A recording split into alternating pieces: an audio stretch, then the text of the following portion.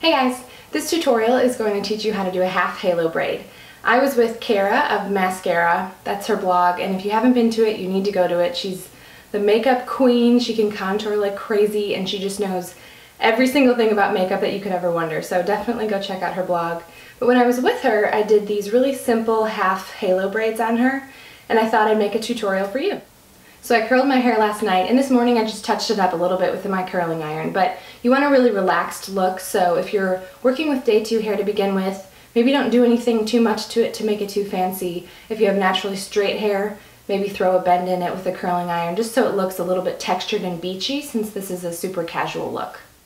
I always like to leave a little bit of hair around my face just because I like the way that looks, but if you want to start your braids at the front of your hairline, you're more than welcome to do that. But like I said, I'm leaving a little bit out. So the section I'm grabbing is from my part down to about an inch above my ear. And grab a duckbill clip, since it's just easier to keep everything separated. Separate that section and then do the same thing on the right side.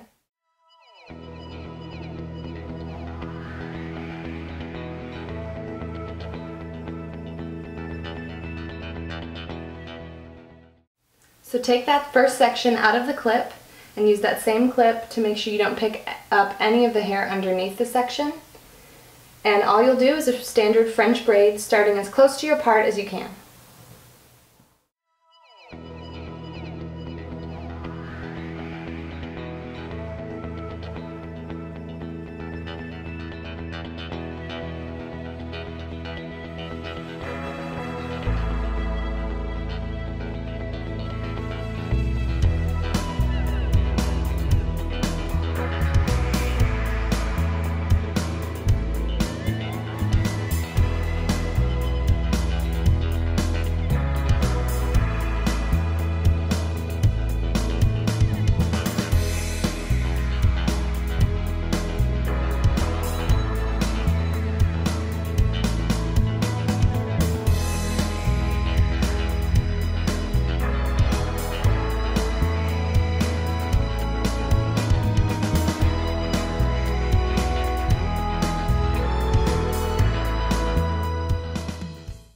Once you get to the end of the braid, just throw some bobby pins in it to hold it in place, and these will come out later.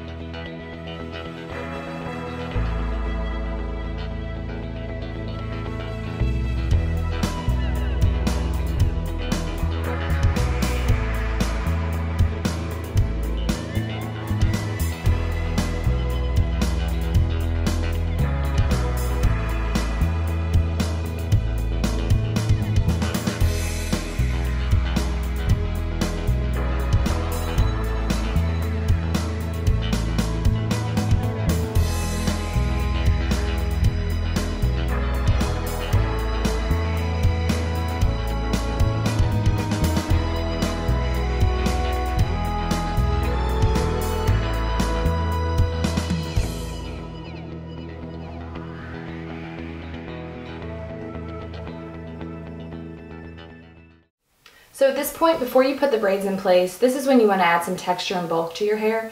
So if you tease your hair, now's the right time to do that. If you don't and you just want to add a bit of texture spray, I'm going to use the Undone Texture Spray by Amika. It's great for building a little bit of volume and texture without adding virtually any weight to the hair. If you've watched any of my other tutorials, you know I'm obsessed with this stuff, so definitely worth the investment. The other texture spray that I've used that I like is Bumble & Bumble's Dry Spun Finish, but that's definitely heavier than this Amika one, so you can try both of them and see your preference. If you're worried about texture spray, weighing your hair down, go with the Amika one. So in order to get the look of a really loose, stretched out braid, pull the bobby pins out that you put in just to hold the braid in place, and then move your fingers down to as low as you can go on your hair, and then all that straight hair that you just added into the braid, essentially, you're going to use by slowly working it up to stretch out the braid as close as you can to the top.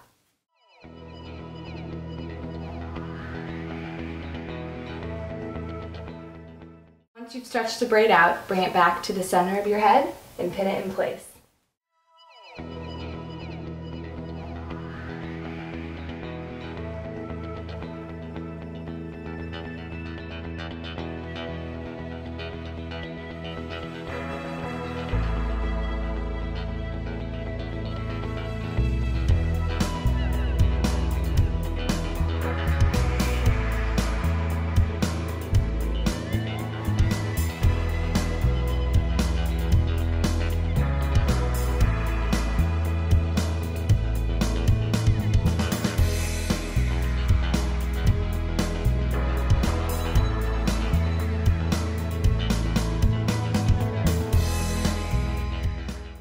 really easy way to hide the part if you don't like that showing where your braid starts is just grab a really thin section of hair and follow the natural direction of the braid.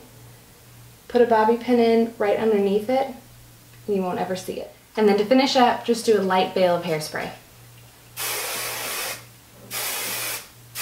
So you saw how simple this was, and you could even change it up with a fishtail braid if you wanted to do that. I think that would look really cool.